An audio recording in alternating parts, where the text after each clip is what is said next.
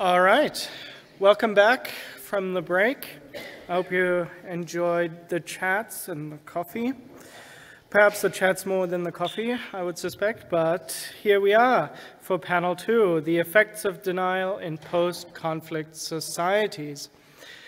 For this panel, we will have another dear colleague of mine, Darleen Seda, as our moderator, which we are, as always, very thankful for. The panel will not deal with denial in its, let me call it, regular form, the way we experience it here in Germany nowadays. No, indeed, we will look at more particular, more danger-prone areas, such as the former Yugoslavia, Bosnia and Herzegovina, and also Rwanda, and how denial affects those regions and those societies. Now, before I hand over to the panel, I would once again encourage for you to submit questions online as well as in person. And here we already have the poll. Anti-denial laws protect societies effectively. Agree or disagree? Again, please submit your vote from now until the end of the panel when we will get back to it. Thank you very much. And now over to Darleen. Thank you. Thank you very much, Alexander. Welcome everyone to the second panel. After very interesting and fantastic discussions looking at the theoretical aspects of this year's forum, this panel is going to look at more the practical sides of genocide denial.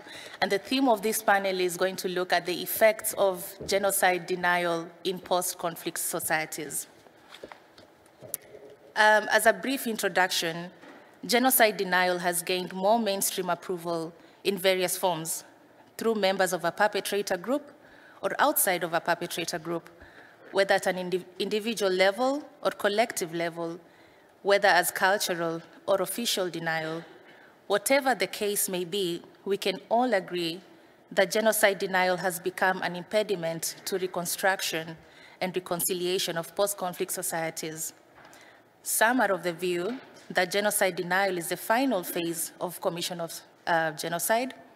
Others, like Dr. Brammertz, yesterday mentioned that his view is that genocide denial is a continuation of perpetration of this heinous crime without the physical aspect of it.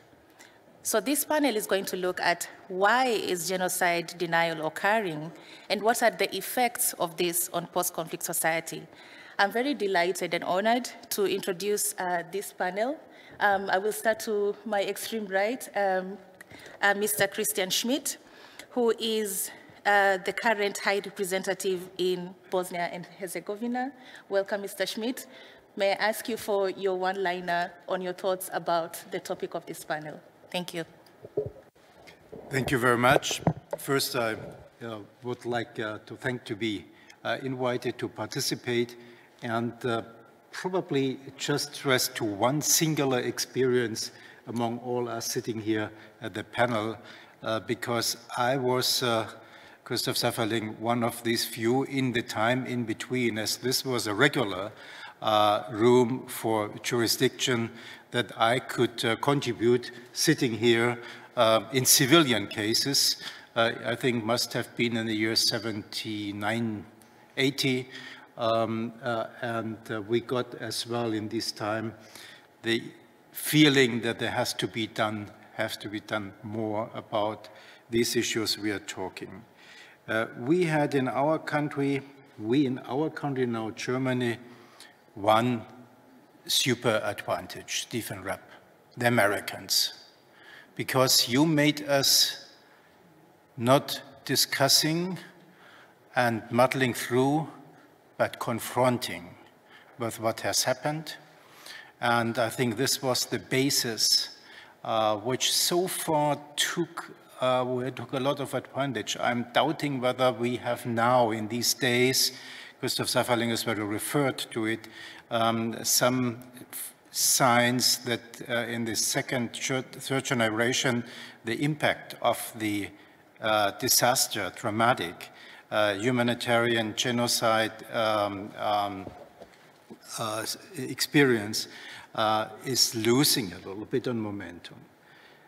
we have never had in Bosnia-Herzegovina this possibility of sit down and having, let me say, an hour zero. Munira Supasic just has described yesterday about her experience. We have not, like we're sitting here now in Nuremberg, thinking how is genocide denial legally to be seen more theoretically.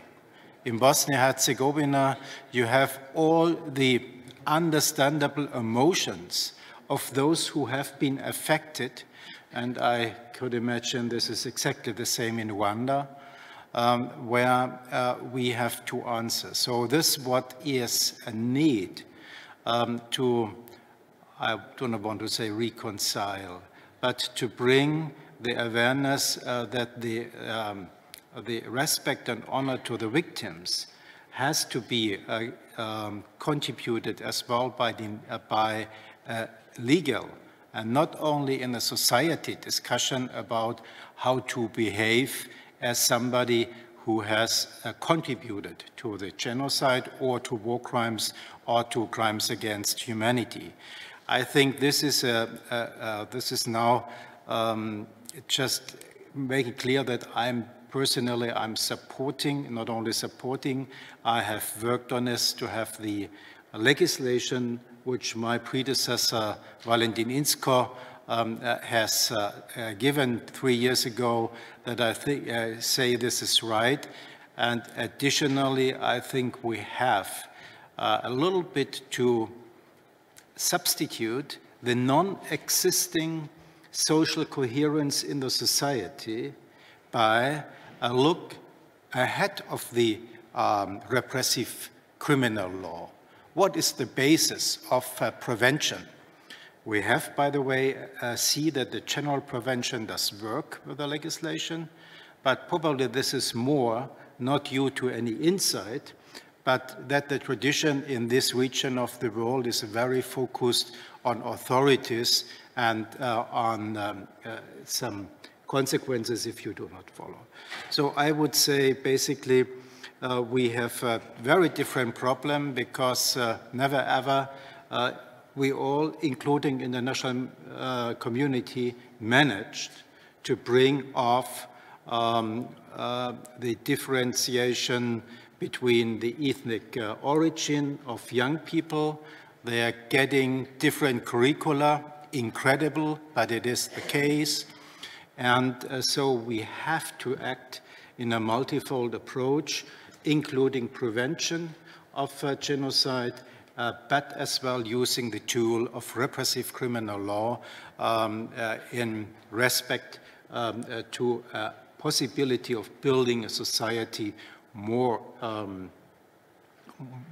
agreeing about the history than it is now. It's basically a full dispute, and it's politically instrumentalized. So there we are. Sorry. Thank you very much, Mr. Schmidt.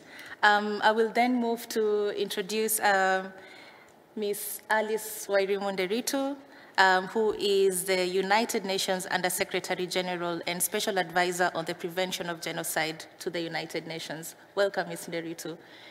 Maybe your one-liner of your thoughts summarizing the topic of this panel, and then once I finish introducing the next panelist, then we can dive into the specific questions for you. Thank you so much. Thank you. I'm very glad to be on this panel. I'm appreciating again. So I would say in regard to the denial of genocide, and not just the denial of any genocide, denial of genocide as has been proven conclusively in courts of law that it has happened, that we should take that very, very seriously, because it constitutes in itself preparation for another genocide. It speaks to the risk factors, to the indicators and risk factors for genocide. And we do know for a fact that the past impacts the present and informs the future. And so denial of genocide really speaks to that core of understanding how the past impacts the present and informs the future. Thank you. Thank you so much, Ms. Nderitu. Now to my farthest left, I'm happy to introduce Aimable Havugiyaremye, who is the Prosecutor General of the Republic of Rwanda. Welcome, Mr. Havugiyaremye. I'm sorry if I mispronounce your name, but please, to your one-liner. Thank you. Thank you very much. Denying genocide is stabbing in the wounds of victims and survivors. Fighting genocide denial is not a struggle of one day. It's not a struggle of 1 week or 1 year. It's a lifetime struggle. And every one of us in every generation must do our role. Thank you. And last but not least, Dr. Serge Brammertz, who is the Chief Prosecutor, United Nations International Residual Mechanism for Criminal Tribunals, and also is the Vice President of the Advisory Council of the Nuremberg Academy. Dr. Brammertz, your one-liner. Thank you very much. My one-liner yesterday was genocide denial is the continuation of the genocide. So I will take another one for today and saying that genocide denial is in fact a political tool to divide societies. Thank you so much, Dr. Brammertz. So I would like to have a very general introduction on the topic of genocide denial. And I think I will direct this first question to Dr. Brammertz and Ms. Nderitu. The two of you have been very outspoken in expressing alarm on the harm caused by genocide denial. Dr. Brammertz, yesterday during your panel moderation, you mentioned that genocide denial has become worse in the last 15 years. So the question is, why do you think genocide denial is occurring, and what are the reasons for it becoming worse in the last 15 years? Maybe Ms. Nderitu, you can start us off, and then Dr. Brammertz can take over. Thank you. It's all very contextual, why genocide denial is happening. And as you say correctly, that Serge and I have really been speaking out very strongly, because we see this, especially in the context of Rwanda, in the context of Bosnia Herzegovina, in the wider Balkans. And for Rwanda, it's in the wider, especially DRC and the Great Lakes region. And it's happening because partly, as Serge said, it's a political tool. It's used mainly by political actors who want to advance an agenda. Political parties and politicians use genocide denial as a way of advancing their interests, of creating fear in the population, so that there is fear among those who the genocide already happened, but also fear among those who the perpetrators. And so they project themselves as the people who will protect those who, especially the perpetrators. And I say perpetrators because we do know that court processes are only able to take only so much. So court processes are able to take people with the highest level of responsibility, which therefore means that among post-genocidal societies, there are a lot of people walking around who actually participated in genocides, but were not held to account. And when we speak about the propagation of this genocide ideology, you see it happening mostly at that level. And so when the politicians speak, they are speaking to an ecosystem that is friendly to the fact of genocide denial, because they participated, they were not held to account, and then they then get put out there as the face of really the worst nightmare of what happened already to these people who went through the genocide. And it can take very strong angles, and the reasons we've been talking mostly about Rwanda and Bosnia-Herzegovina where international criminal tribunals conclusively proved that genocides happened.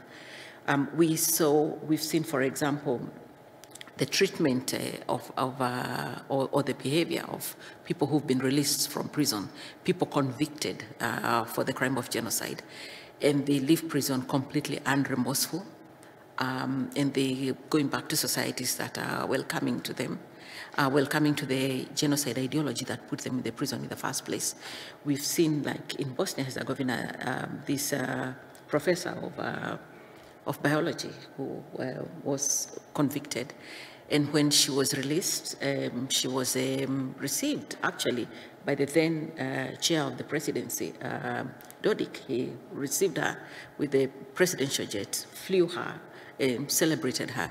We've seen war criminals celebrated in many parts of Republika Srpska. Awards named after them, their murals everywhere. I saw that in Belgrade too, Ratko Mladic's mural put up everywhere, dividing the country. In Rwanda, we see also the same aspect of genocide denial. This one very strongly in a whispering campaign that is then spread out in the region that alleges that the genocide against the Tutsi did not happen, yet we saw it happen from the region. We were there, it happened in living memory. And part of it also can be explained in terms of the two countries, what happened to them in terms of the transitional justice process. Part of it incomplete, like for Bosnia and Herzegovina, with a country with a constitution that is modeled on the Dayton Peace Agreement, which was in itself a ceasefire document, which defines the three constituent peoples of Bosnia and Herzegovina. And so kind of silos those three peoples. And then a different approach in Rwanda, where you have the thinking of Rwandans was, we are actually one people, we speak the same language, we have the same culture, we may have different clans like many other people do, but we are the same people. So therefore, we are going to concentrate on being Rwandans and see whether that will in itself prevent another genocide. And so just thinking about those two contexts and the difference, but also seeing the larger picture of the fact of the criminal justice system not being in a position anywhere to handle all these perpetrators who are part of genocides. Thank you. Thank you very much, Ms. Nderitu. Dr. Brammertz? Thank you. If you ask me today why I think that today in the former Yugoslavia more people, more individuals are denying the genocide, if you ask me why it is like this, I would say it is because they can, and they can do it with full impunity. What are the reasons? I think there are many of them. I remember very well when Karadzic was representing himself at the opening statement, right? He was saying, I'm not standing here as an individual, I'm standing here to represent my people.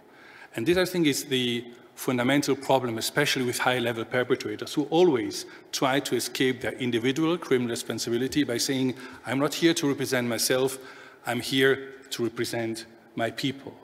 And we have seen in prosecutions, also domestically, if it is about the killing of one individual or one case of rape, more or less everyone agrees that a prosecution is legitimate because people can understand.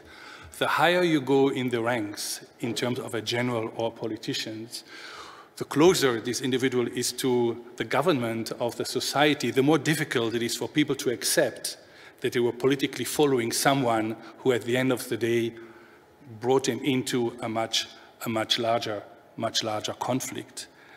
The second element I want to mention is in relation to the genocide against the Tutsi in Rwanda. I remember I was chief prosecutor in Brussels in the late 90s when we had our first cases, universal jurisdiction in Belgium at that time. And we had the Les Quatre de Boutaré, one of the first cases, 2 religious sisters and 2 other individuals prosecuted. And it was for me the first time that I was moving from terrorism and organized crime cases where you thought that there are some rules or where there's a certain understanding about the political objective or the financial objective, for the first time a genocide case. And I just want to quote from one of the statements we took from one of the perpetrators. We're not going into details about the crime as such, but it was a building which was an annex to a church and a kind of monastery, where many hundreds of Tutsi had found refuge, mainly women and children, but where those religious sisters, at least one of them, called the Interahamwe, who started the killings, mainly with machetas. And they would go in the morning into this building, which was closed from all sides, would all day kill individuals with their machetas. At 5 o'clock, they would close the entire building, put guards around, would go home, and would come back the next day. Right? And they would do this for 5 days. So we interviewed one of the perpetrators, and we said, so you would be killing women and children and elderly people from morning to the evening, and do you go home? Yeah. So you have a wife? Yes. You have children? Yes. So you go home, you stay with your wife, with your own children, and the next morning you are getting up, have breakfast with your family, you go there, and you continue the killings. And you do this during 5 days. And his response was, yeah, I mean, people were not very cooperative. If they had been more cooperative, we could have done it in 3 days.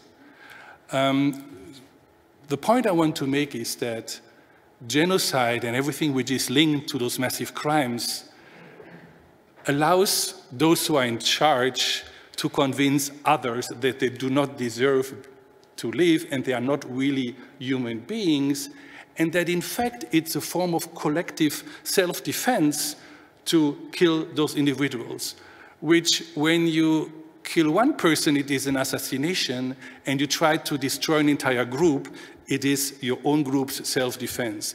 And this is really this important dimension and this important difference we have to make to really explain why it is so important. And that's why I think the closer you are to the survivors and the victims, and the more you see how much it is insulting, how much it is a slap into the face of the survivors to allow politicians to do genocide denial, I think the closer you are, the more you are in favor of punishment, criminalization, in particular in Bosnia and Herzegovina, where it is political mainstream for the majority of parties and countries to glorify war criminals, deny genocide, and to insult victims every day.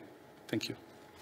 Thank you very much, Dr. Brammertz. I think both of you make an extremely important point, which Munira also pointed out yesterday, that genocide denial is made possible when there's 2 reasons: receptive audience and outside confirmation.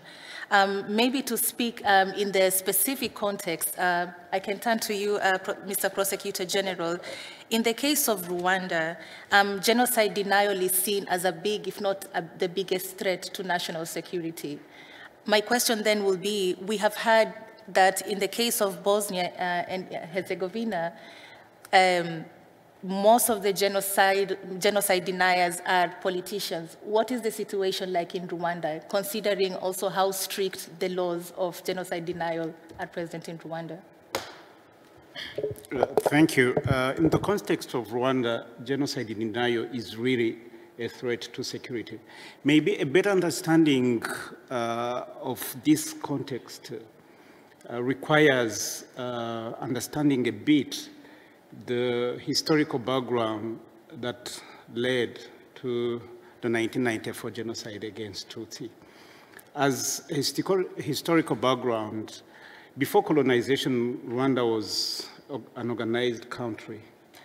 And the identity that we had was Rwandans, but we had also clans. Hutu, Tutsi, and Twa, they were social classes. So with the politics of divide and rule of colonizers, they turned the social classes into ethnic groups. Then they gave favors to Tutsi, especially in in relation to education and administration. So in the 50s, the educated people started claiming independence. And then the colonizers, the Belgians, they switched the favors from Tutsi to Hutu and mobilized Hutus to be against Tutsi. And that's worked well in given the context, because they were telling them they are the ones who have been favored. And that's led to actually killing Tutsis and the mass exodus in 1959. Those Tutsi who remained in Rwanda, they were segregated, persecuted, killed on different occasions, and had limited access to education, administration, and in state security organs. On 1st October 1990, those who had fled the country started a liberation war. And then the hate speeches were intensified. Tutsi were considered, as it has been mentioned by Honore yesterday, they were called snakes or cockroach. In the African culture or in the Rwandan context, a snake is a symbol of the devil. So that's, they were giving a message like those people who are snakes, who are cockroaches, they are creatures that must be destroyed. So, and it's during that time, between 1990 and 1994, that the genocide against Tutsi was planned with the incitement to commit genocide. So when the genocide was stopped in July 1994, the country was completely destroyed without hope for future. The symbols of our nations were trauma, fear, and broken hearts. So as Rwandans, with that situation, we had two ways to respond to that situation. The first way to respond to that situation was to react with bitterness, which would lead to revenge, and that was really possible.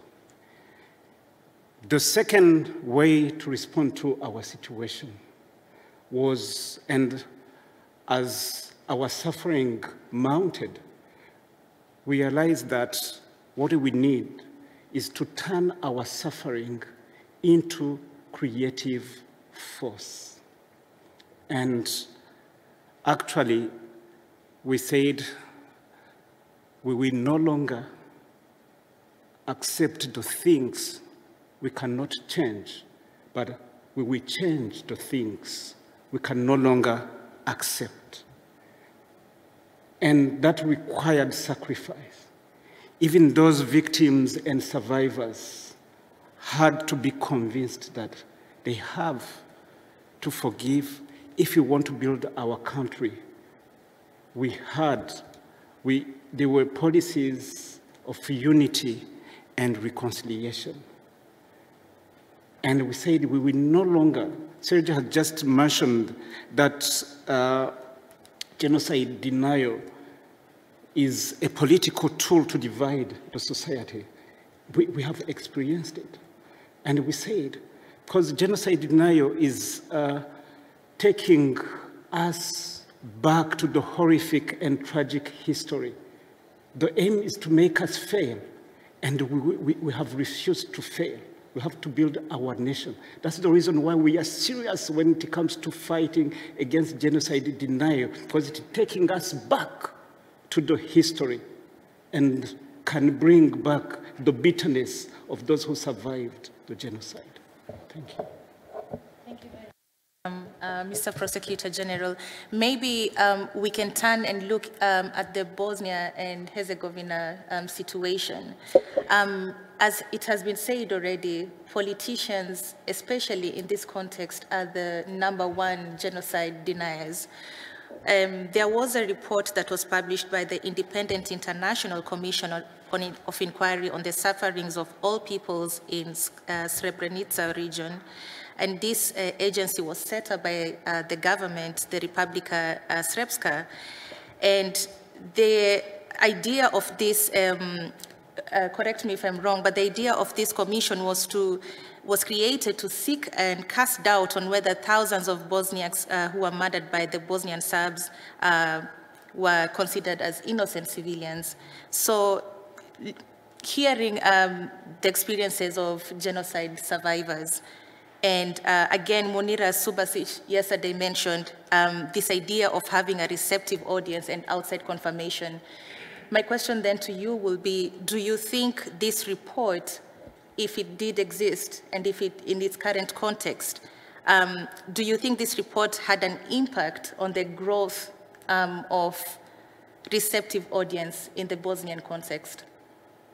Is the number of genocide deniers accepting this idea of denying and glorifying war criminals? Did this report by this independent commission have an impact on the growth of genocide denial in the Bosnian context? Thank you. As I have no empiric evidence, I cannot really answer yes or no.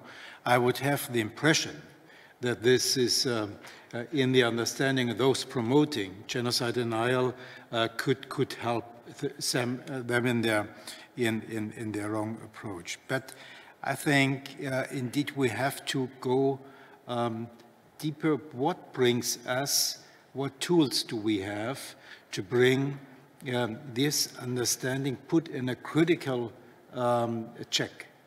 We are living in a society in Bosnia-Herzegovina where, with all respect, and I think all those coming out of this society hopefully will agree with me, but there is a dramatic failure of knowledge, of historical knowledge, of relations, understanding, and this does not make it easy to avoid such impact of any studies.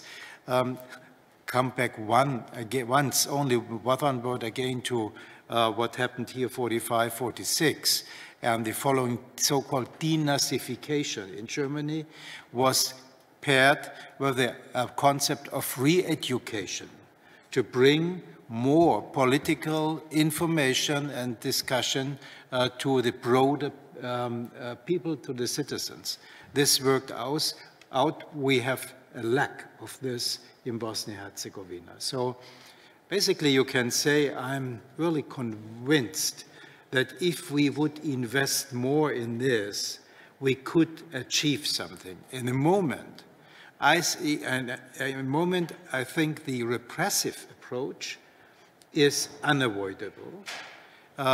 So this is why I have to say that I will not only support and continue and keep the amendments to the penalty law, to the criminal law of Bosnia-Herzegovina my predecessor has given, but I will extend. Why? Especially this impact of those people who have been sentenced at Serge Brammertz at the ICTY. Now, after most of them 15, 20 years, now most of them they are off. They are behaving in a feeling, as somebody said, a politician, she said, they have got rehabilitation. So this is a wrong understanding about the sense of sentencing and about the continuation of somehow an exclusion out of the political and public process. So I will add this. And we will have together with the residual mechanism, I think, a good way now to implement in the national register, what is not up to date, not the case, those who have been sentenced, that they can, this is public, and can bear consequences. So this is on the top level, if you want to say. The other level is that I think we have to work on definition about hate speech and about denial. We have started training. No, I do not say training, I say exchange of impressions. Now, for example, Andrea Sporer, she is the responsible for all these issues in my office. We had invited prosecutors, chief prosecutors, in this case from Bavaria, just to discuss about hate speech, to discuss about genocide denial. And I'm learning that there is a need for more information of prosecutors. Prosecutors in Bosnia-Herzegovina do not come to a case. They hear police is very reserved to come to a case. And if you have any street naming, named again, or following up Mr. Karadzic and Mr. Mladic, there is not, let me say, a regional mechanism which we would expect in a state of law society, that things are going and following.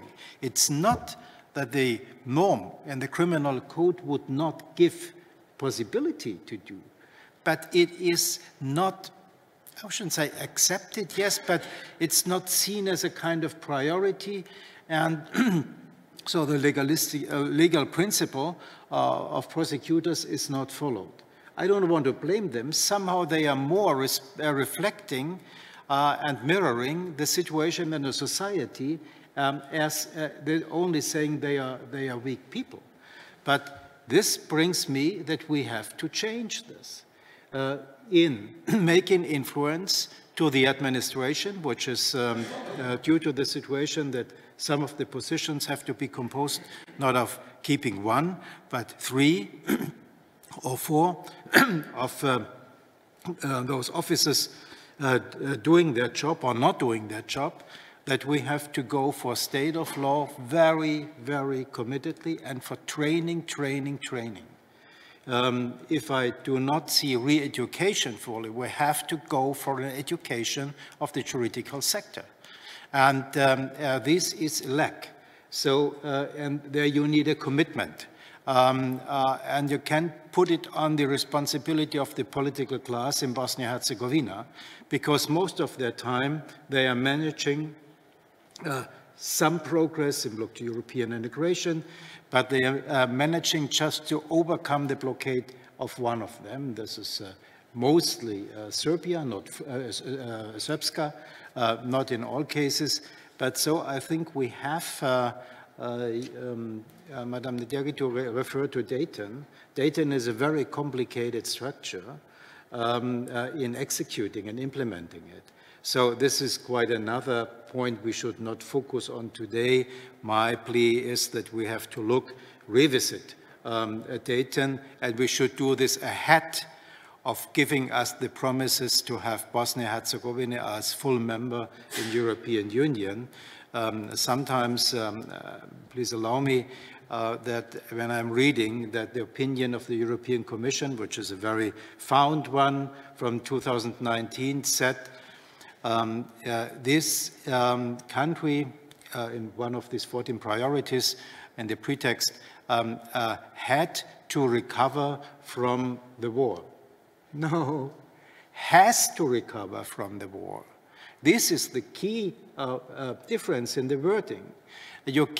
We Europeans are tending to take this more functional, to say, okay, let's go only for any rules and they will be followed. No, the rules will not be followed because the healing after the war hasn't taken place. So this is a multifold approach, but I see definitely that we need the contribution in the toolbox of repressive means to give the victims or those, the ordinary society, who are interested just to live in peace not only with a neighbor, but in a peaceful society, that we give them advantage in comparison to some narratives, intentions, unfortunately, politicians put on them, which are only ethno-nationalistic based narratives sometimes. Yeah, just a quick one about the reports, the Republika Srpska report that you've mentioned, and in support of the Office of the High Representative, that I think it's important to note that when this report was being prepared, including through a whole commission of inquiry to prove that this genocide that happened in Srebrenica did not happen, to really disprove the International Criminal Tribunal for the former Yugoslavia, that part of the participants, and very strong participants, were Holocaust deniers, and that the template of Holocaust denial was very present in the writing of this report.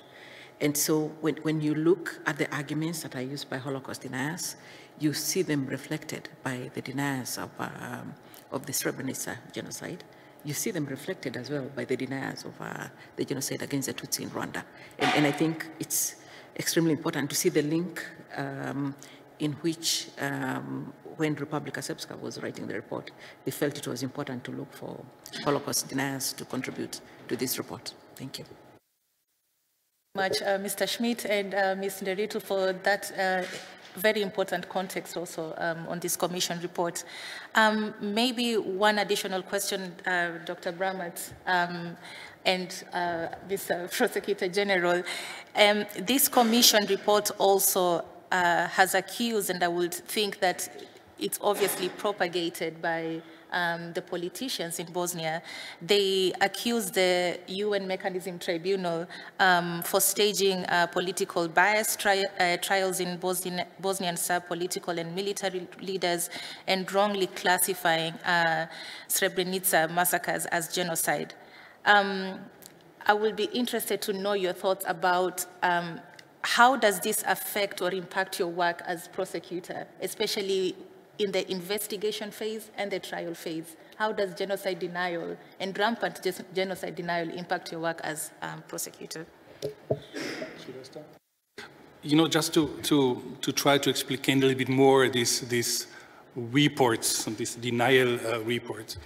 You know, when we look at the genocides in the former Yugoslavia or in Rwanda, the perpetrators, when committing the massive crimes, were already at that time trying to destroy traces of the existence of the groups.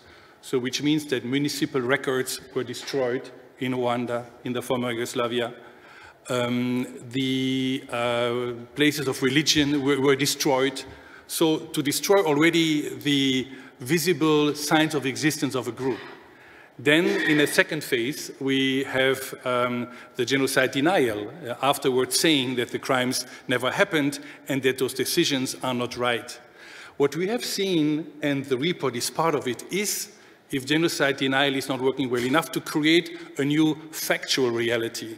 We have seen that some individuals, for example, in relation to the Markale incident in Bosnia, in Sarajevo, where through a rocket attack, an important group of people were killed, well, doing exercises, more recently on military ground, making tests to factually prove that in fact the crime could not have happened. In fact, it is part of the exactly same strategy of genocide denial. What is it doing to a prosecutor? Well, it just means for us that we need to work even harder. We have, of course, our judgment, our decisions, but I think the key word has been mentioned several times. It's education. Education at all levels in the countries where the crimes have been committed and outside. You know, we're always saying that it's a form of absurdity that the genocide in Srebrenica is part of teaching books over everywhere in the world except in Bosnia and Herzegovina. It doesn't really make any sense. And now I'm trying to, please. Thank you, Dr. Brammertz. Do you have Anything to add to that point? How does this affect your work as prosecutor when genocide denial is very rampant in the Rwandan context, at least? There is something that is emotional. Because we are Rwandans, we know what happened to us. When it comes to prosecuting the genocide denial, we have ways to remember that it's giving value to the sacrifice of victims and survivors. And it's a collective responsibility to hold those who commit the crime of genocide denial, to hold them accountable. But again, in the context of Rwanda, in general, as a rule of thumb, is that criminals always try to hide their actions. And when confronted to the truth, they deny the fact. So it is done in the context of hiding evidence, but again, in the context of escaping justice by confusing the public and countries harboring them on what exactly happened in Rwanda and creating deliberate ambiguity. So that's the reason why we hear some, at the beginning, they tried shutting the truth up and keeping silent about plans of genocide. And later, what I can even call like an interpretative denial. The killings were accepted, but were explained in the context of civil war or inter-ethnic conflict. And then later, they started the imprecatory denial, which is the current situation we are in now. They accept the genocide, but they try to blame the other side, claiming double genocide. And what is sad is that they use even people. An example would be, for instance, a documentary film entitled Untold Story. That's denial of genocide. And it was done by BBC. Or even some books like In Praise of Blood by Judy River. That's genocide denial. And when you follow it, that's where you see how it is being used as a political tool to destroy our nation.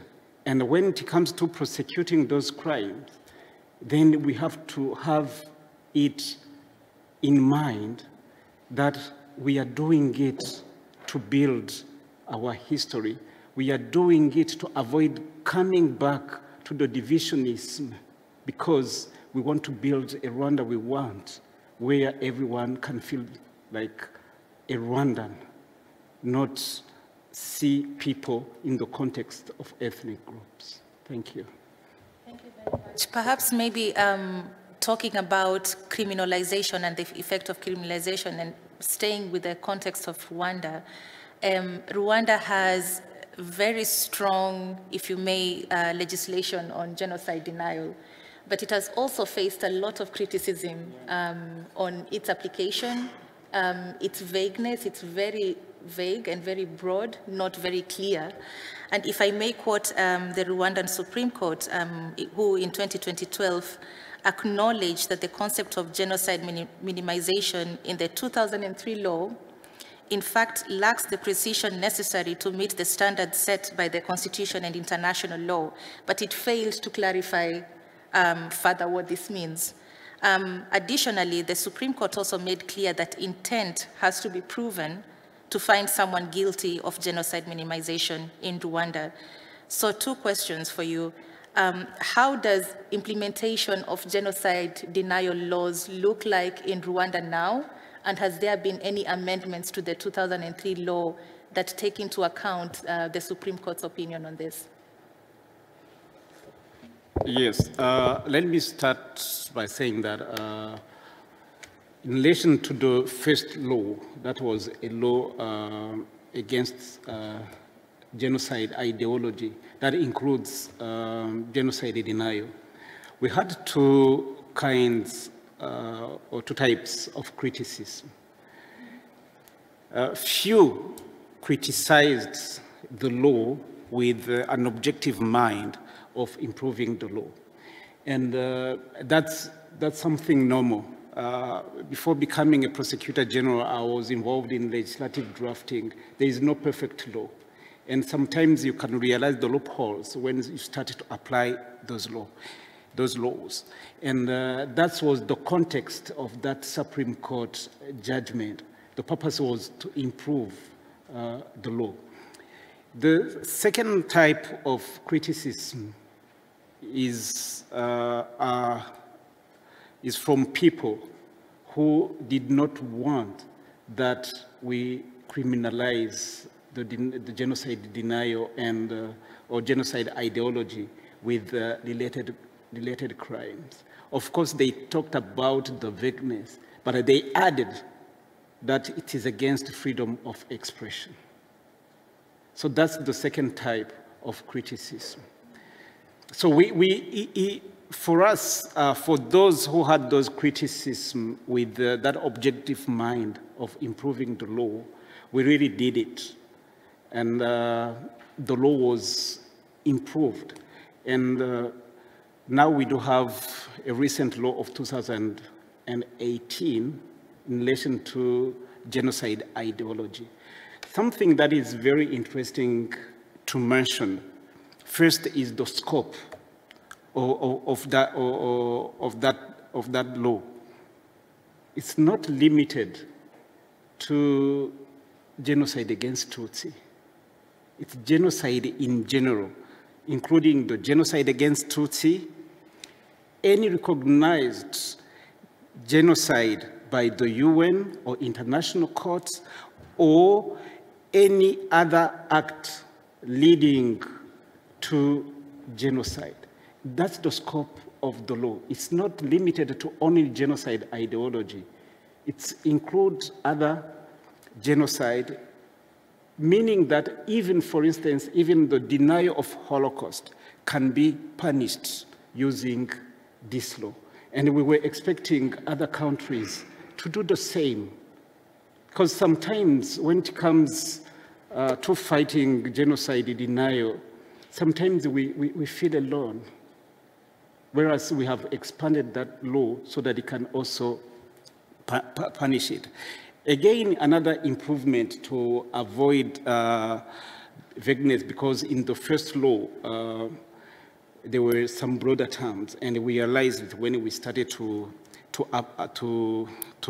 apply it, was even the definition in relation to the definition of genocide ideology, where we added some components that the act must be committed in public, and we even defined what public means, like publications on websites, social media, in media, a message sent to a person, recorded audio or video performed by use of appropriate devices, and any other publication through information and communication technology. And the act must be an act that manifests an ideology that supports or advocates the destruction in whole or in part, as it is in the definition of the genocide. So there were those precisions to avoid ambiguity. So the law has really been improved. Thank you. Maybe you can also give us a context of how the criminalization of genocide denial in Bosnia works, following on the legislation that was passed by your predecessor, which also had a lot of criticism based on it being passed on the last day before you took over. Maybe you can touch on that a bit. Thank you.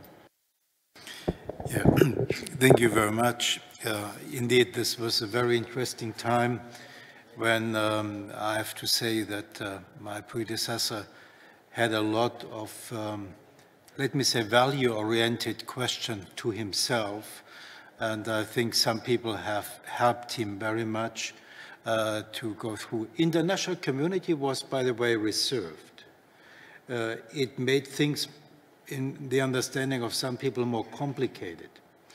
Today I can say it has not made it complicated because we are following this value-oriented consequence of denial, not the denial itself, but the incitement and the consequence for the society. These are the areas where we talk and we have to see this is a challenging legal approach. So you need indeed to come back to more training. On the other side, we see that there are attempts of just academically deny. This is not in the framework of this legislation, or to reduce. By the way, Holocaust denial history in Germany as well shows plenty of ideas that never ever could have been in such a huge number and blah, blah, blah. We recently, last year, we had a study of a renowned international Holocaust researcher, Gideon Greif, who was asked on charge of the Republika Srpska authorities to refuse my wording, Srebrenica. And astonishingly, he came not to the figure of more than 8,000 people killed, but he ended, I think, around with 3,000, which is just putting into question the facts. So it could be, let me say, avoided or brought in a public discussion that this is not accepted. We were, I think today he is more to justify himself why he came to this. But this is where we have to keep as well academic and public discussion. What I said to extend the experiences that the general preventive aspect works out. The longer a law is in force, the less the general preventive aspect is visible. So I think we have to look more on the special preventive or reactive way. This means that first I have to strengthen those who have to implement. And the second is that I will go for not allowing that those who have been sentenced, that they can take any public position any longer. This is only a small token. We as well have to go to intensify the question of just compensation, whatever compensation means to those who have suffered. This is just a civic rights situation where we are talking about this. I think this could as well contribute to a more public understanding that there has been a lot of unjustified damage and terror and torture. And third is that I think we have to bring, should I say, internationalize the issue. We should give more, and here Rwanda, it seems a little bit a similar situation, that the public is just looking as this would be only Rwanda and Bosnia-Herzegovina. Bosnia-Herzegovina has a very broad diaspora, and so far I think this could be as well a way to heal, not in legislation, but in offering them more, going into what has happened in another environment, in Europe, in the US, or wherever, in Africa, wherever it is in the world, just to contribute. But about the repressive issues, extension and better implementation and indictments were necessary. Thank you very much, Mr. Schmidt. So our 1 hour of discussion has elapsed, and now we welcome questions from the audience and those who are watching online. Any questions from the audience?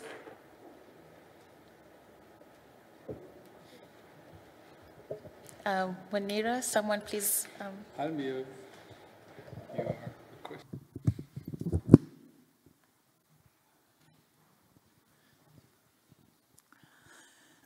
Ja ću malo samo prokomentarisati, neću nikako pitanje postavljati. Prvo da kažem da Dayton koji je donešen u Bosnu i Hercegovinu 1995. godine, on je zaustavio rat. First of all, I would like to make a comment, not ask a question, and I would like to say that the Dayton Peace Agreement that was adopted in 1995 brought war to an end.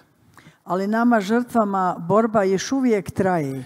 But the fight for us, for victims, still is ongoing. Često puta naši političari Dayton nekako stavljaju kao švedski sto, pa uzimaju iz Daytona samo ono što njima odgovara. We have a feeling that politicians nowadays, our politicians, consider or approach Dayton Peace Agreement as a Swedish table, as a banquet, so buffet, and they take what they like and they leave what they don't like. Aneks 7, gdje smo trebali svi da se vratimo na svoja ognjišta, samo 2% se je vratilo građana u entitet Republika Srpska. Based on the Annex 7, all of us should have been back to our initial place where we lived, but at the moment it's around 2% of people who have returned to their previous homes.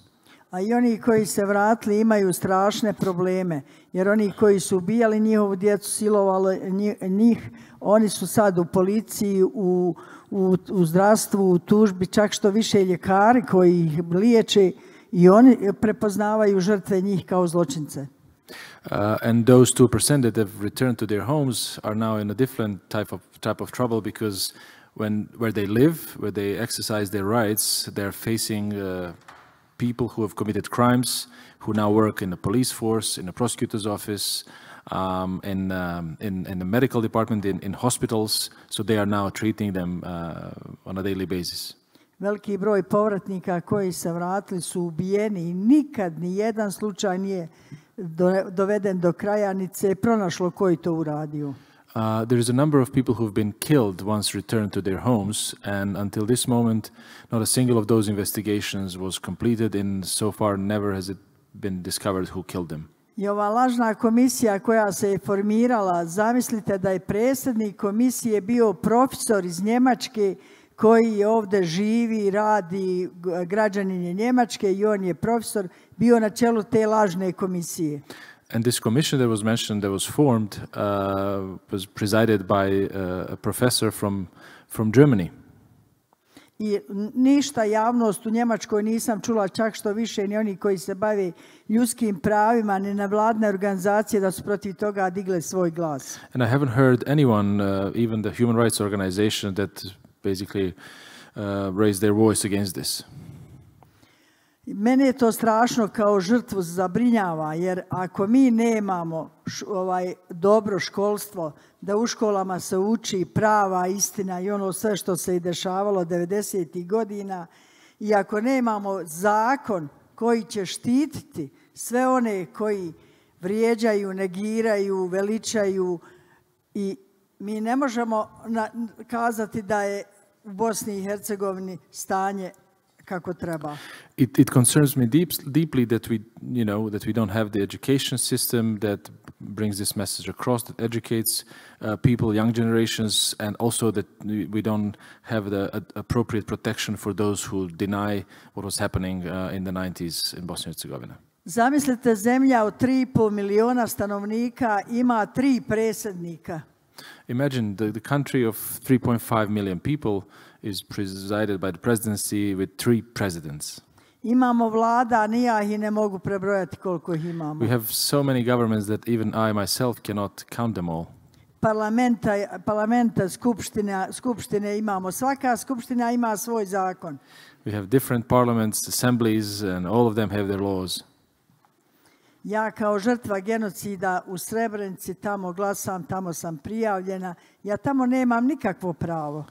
As a victim of genocide, as someone who is having residency within Republika Srpska, in a place where the genocide took place, I vote there, but I don't have a feeling that I have any right.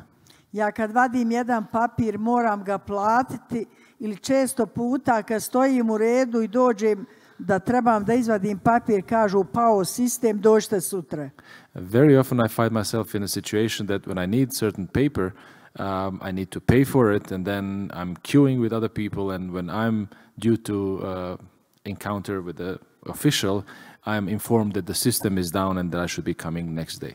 Dok majka, srpska majka, kad dođe da izvadi papir, ona ne plaća, ona bude uslužena, bude poštovana i to su razlike, velike razlike znači. At the same time, if a Serbian mother comes to the same office, requires the same paper, she's going to be respected, treated with dignity, and will get the paper immediately. Kaže, njezin sin se je borio za Republiku Srpsku. And yeah, it's because her son was fighting for Republika Srpska. A onda Daytonom Republika Srpska, srpske šume, srpska voda, srpska krava, pa mora biti srpska munira da bi mogla da tamo živi. And then based on the Dayton, it's Republika Srpska, it's a Serbian forest, it's Serbian water, and munira should, I guess, be a Serbian munira to get the paper.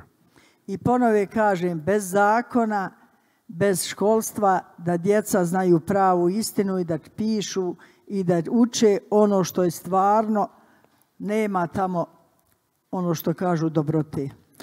And again, without the education, without the law and the education, and without teaching kids what has happened, I don't think that the prospects are good. Zato molim sve dobre ljude da nešto se uradi radi naše djece koja ostaju iza nas i da naša djeca imaju bolju, sretniju budućnost. Bosna je lijepa zemlja, možemo svi zajedno živjeti, samo je potrebno malo volje i malo truda i rada. And therefore I ask all well-intended people to make efforts to help us live in a beautiful country that Bosnia and Herzegovina is. I think we can live all together with just a little bit of effort. Naše sudije i tužioci, oni su političari, oni nisu pravnici, Our nego judges and prosecutors are politicians. 80% su političari. Our judges and prosecutors are politicians. They're not lawyers. 80% of them are politicians. I nažalost mi žrtve pratimo suđenje i u Bosni, i u Beogradu, i u Zagrebu, i svugdje. And unfortunately, we as victims, we follow trials in Bosnia and Herzegovina, in Croatia, in Serbia. I samo ću vam ispričati nešto što me je strašno povrijedilo na sudu u Beogradu. And I'll tell you something, one story that really hurt me deeply during the trial in Belgrade. I'm sorry, but maybe because of time constraints, we can wrap up the comment and then we can take additional questions. We only have 10 minutes before we break. Samo da još ovo reknem, molim vas. Yeah, just one more sentence. Kad je trebao izaći jedan zločinac koji je bio glavni u Bosni i Hercegovini u Kravici, znate, glavni tužilac Kravica, gdje je ubijeno 1316 naše djece i Srebreničana. When one indicted person was supposed to take a stand, it's in relation to Kravice, where 1,316 people were killed, kids. I kad ga je pitao sudija da se kaže je li odgovoran ili nije, on je šutio. When it was asked whether he was guilty or not, he was just being silent. A njegov advokat kaže, on ima potvrdu od doktora da psihički nije sposoban da kaže je li kriv ili nije kriv. a svaki dan vozi gradski autobus u Beogradu, prevodi građane Beograda, znači i žene i djecu i sve. Zato je sposoban, a kazati jel kriv nije sposoban. His lawyer at that moment said that his client has a confirmation from a doctor that he's unable to express whether he's guilty or not guilty, yet at the same time that same person on a daily basis is driving a public transportation bus through the streets of Belgrade. So he's capable of doing that, but incapable of saying whether he's guilty or not. Ja se izvinjavam što sam odužila, ali htjela sam malo da čuju ljudi stvarnost i to je tako. I'm sorry that I took so much time, but I just wanted people to hear what the reality is. Thank you. Hvala vam što ste me slušali. Thank you very much. There's a question from Atelia Mulokome.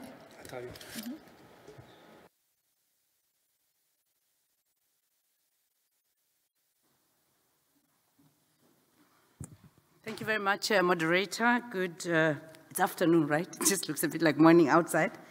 My name is Atalia Mulukomi. I'm from Botswana. I just want to thank the panelists very, very much and the moderator for this panel, which I think has really thrown light not just on the legal aspects that we had, you know, some very good presentations about this morning, but also on how then on the ground, how genocide, the different laws, whether they are international or domestic, play out, what the impact is, and really what it means to people.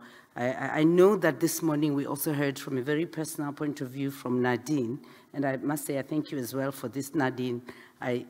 You know, it's personal for you, and I think from yourself to Prosecutor General, these are experiences that we need to go through, those of us who come from parts of the world or countries where we have not experienced. I meet many Rwandans, and I must say that the question I'm going to ask, I'm also going to answer to some extent, and please correct me if I'm wrong, because what I would like to know is what lessons, whether it's from the Bosnian example or the Rwandan example, what lessons can we learn going forward, despite all the provisions of international law relating to the crime of genocide?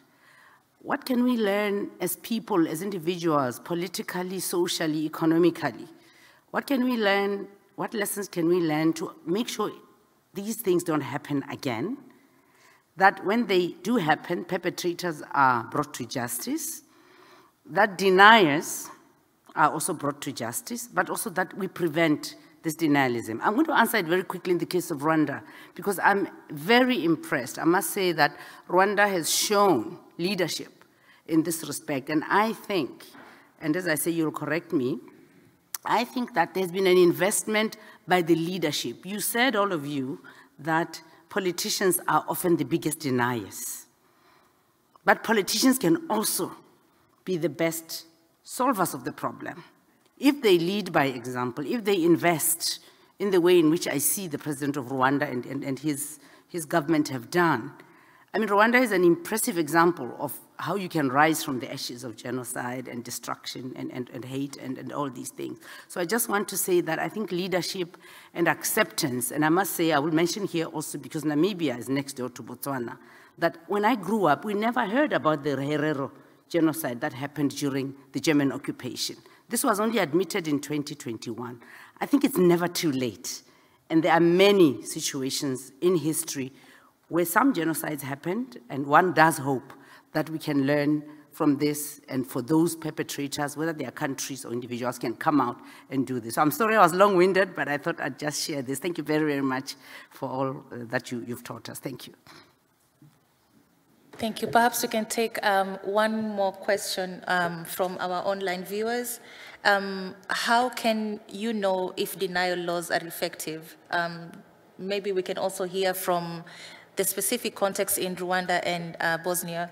There was one additional question. There is an additional question from the audience? No? Okay. You can, yeah? Yeah, yes. Go. Please go ahead.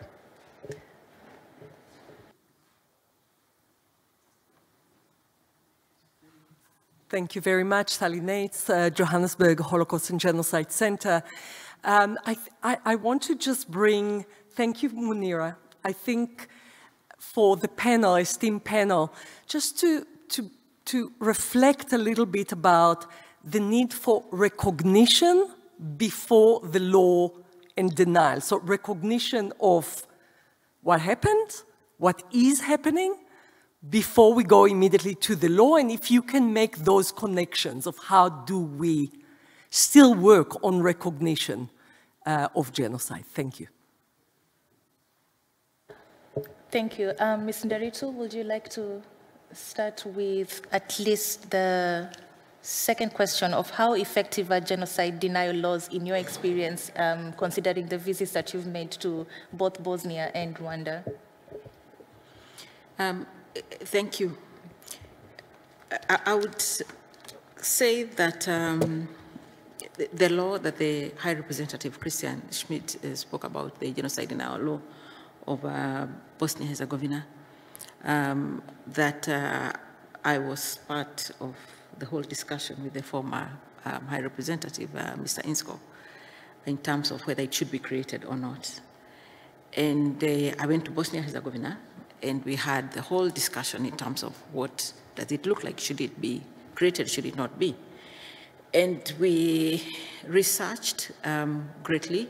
We invested in huge amounts of research in terms of countries that have, especially Holocaust denial laws, of which there are quite a number here in Europe, which have the same concept. We looked at Rwanda, which had a genocide denial law already. And we looked at what people were saying in Bosnia and Herzegovina. What did they want?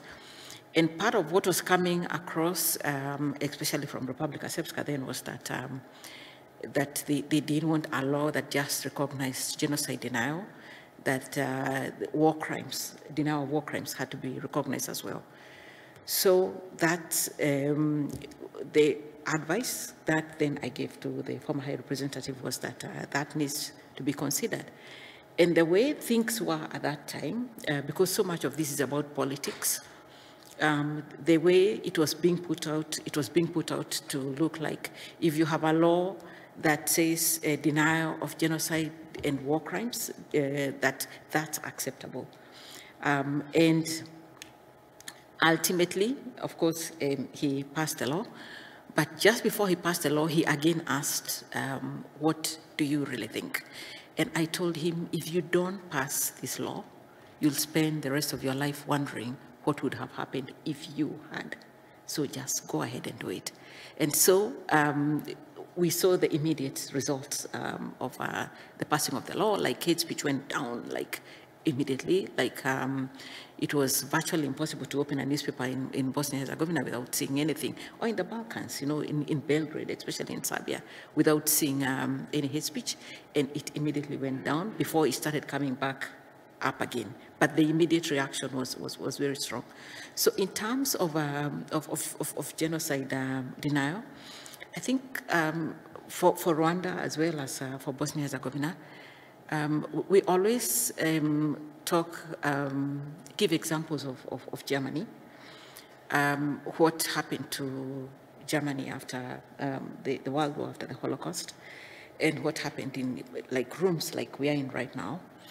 And we speak about the legal measures being complemented by that broader ecosystem, the education system. And I was especially struck, like walking in Berlin, seeing on the streets those plaques on the ground that this family lived here and was taken away from here. And what struck me was actually not even so much the plaques, but the knowledge that I came to know later that it's not the government that put them there, that it's ordinary people who put them there.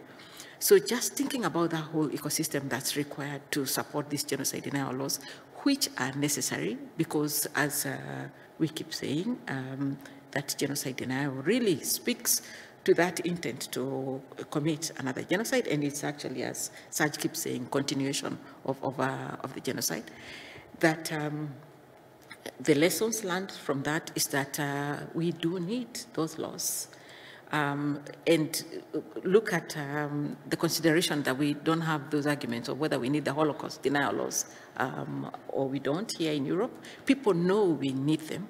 People know that we do need them, and of course, with full respect for freedom of expression, but in human rights, international human rights, but we do know that those laws are important in terms of even the knowledge that if that there needs to be such a law, but also in terms of one of the things that we don't often recognize of what happens when somebody is taken before a court of law, that it's not just about that person being taken before that court of law, that there is a whole discussion that goes out in wider society about why that person is standing in the dock, which is why it's so important, this room is so important when we imagine Goering, for example, sitting right there, thinking about the lessons that came from that, thinking about the training manuals that were informed by the mere fact of somebody sitting or standing there, that it's absolutely important that we have this genocide denial laws, and also thinking about the fact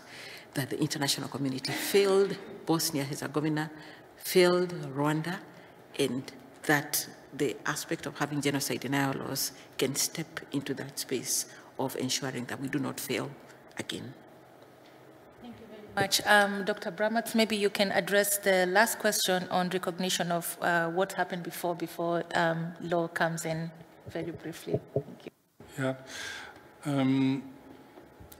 I really think that the international criminal justice system is very much concentrated much more on the perpetrator than on the victims. You know, when perpetrators are arrested, of course, very often their defense is paid. They have, of course, all the medical attention. They have all their rights perfectly well protected. And definitely at the ad hoc tribunal, we know that there's no participation of survivors in the proceedings. So reparation, compensation, I think is an extremely important element in recognition of the victimhood, in addition to the denial of genocide, which comes at a very, very later stage. So I think it's, and as Alice said, you know, especially when we as prosecutors are coming in, we're coming in when it's too late, right? When prevention has failed, and we are looking for accountability. And I fully agree with Alice, you know, early warning systems, well, they've also failed, because for Srebrenica, for Rwanda, there was enough early warning, and the international community has not really reacted. So at the end of the day, I think what is important is responsible leadership. The example was taken in Rwanda.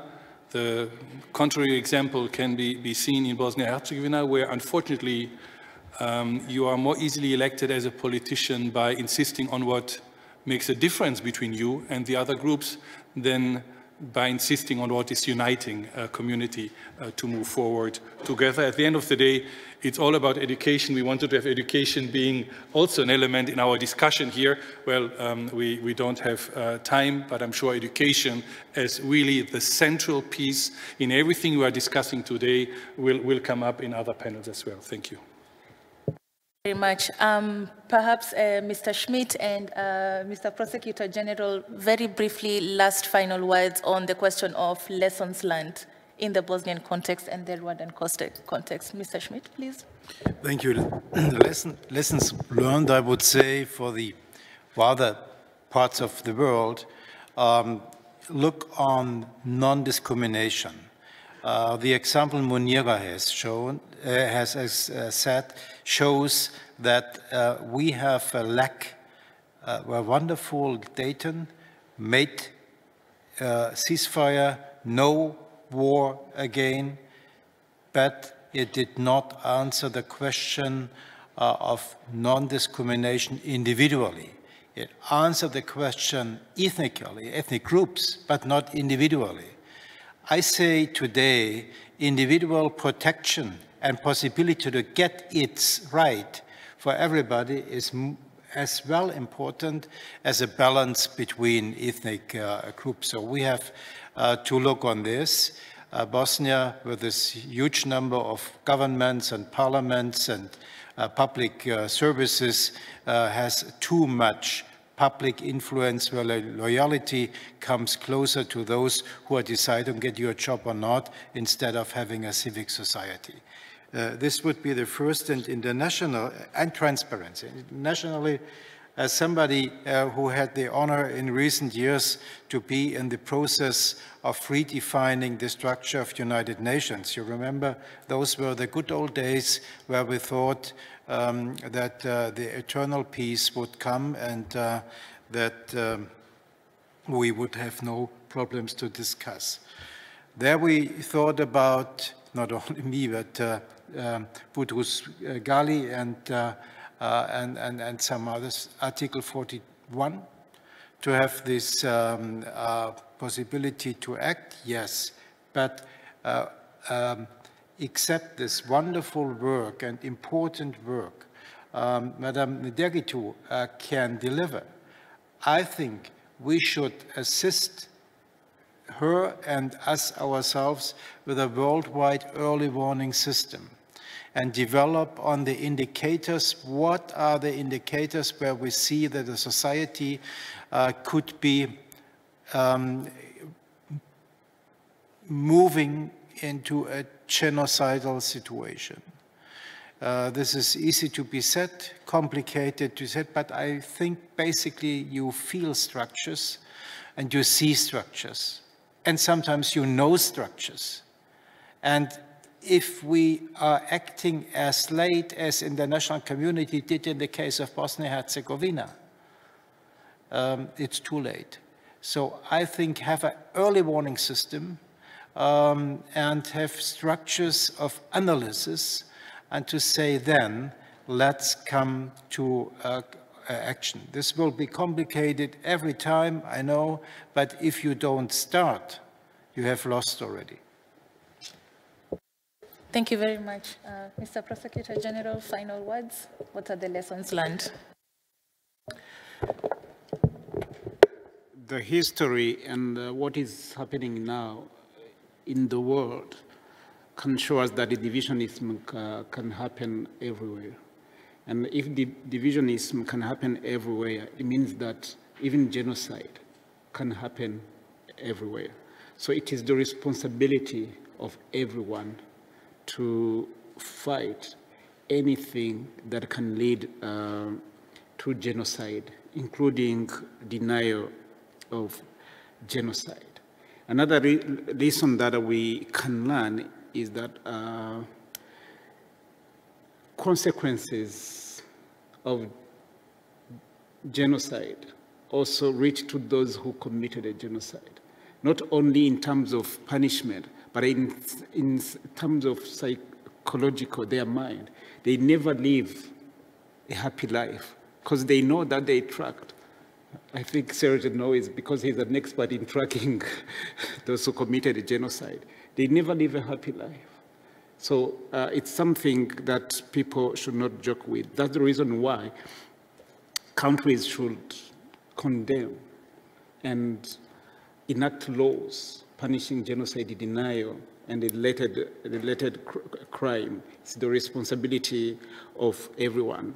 The second thing is that people should think there are some countries that harbor the genocide, those who committed a genocide, and they are not doing anything to extradite or to punish those people who are still at large. So you can't fight genocide denial when you cannot hold accountable those who committed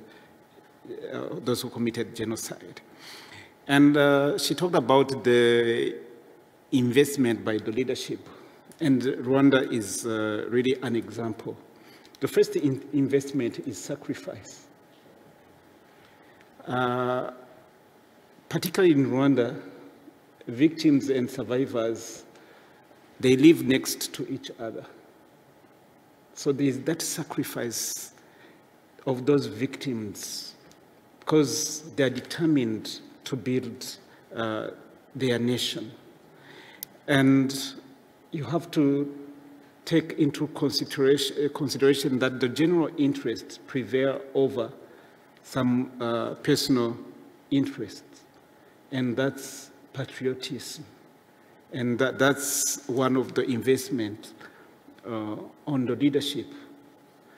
In relation to the other question related to recognition, genocide has devastating consequences which are psychological, physical, and financial. So recognition on the psychological aspect is to allow those victims and survivors and give their time to remember and mourn those who were killed. And recognizing also the responsibility of the people who committed the genocide and fight the culture of impunity. In relation to the physical consequence, you have to take measures to address issues that those people have. In relation to financial, I think as it has just been mentioned, this is related to reparation, and we have time to discuss about it. But I do agree with her that recognition is a prerequisite of fighting genocide denial. And I can't close without taking this opportunity to also thank the Nuremberg Academy for inviting me so that we can discuss together and share the experience of Rwanda. Thank you very much. Thank you very much. So this brings to a close the second panel. I would like to thank each and every panelist on the second panel for a very enlightening discussion and very interesting perspectives from Bosnia and Rwanda. I think they do deserve a round of applause. So.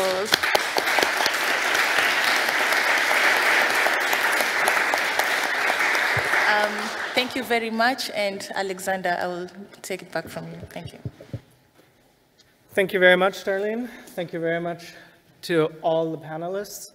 I think it is fair and true to say that the gravity of the situation in those countries was palpable and could be felt in the air in this room. And as heavy as these subjects are, it is necessary to listen to those experiences, and I believe strongly that our experts here, our panelists, have made their points and have made it palpable, like I said.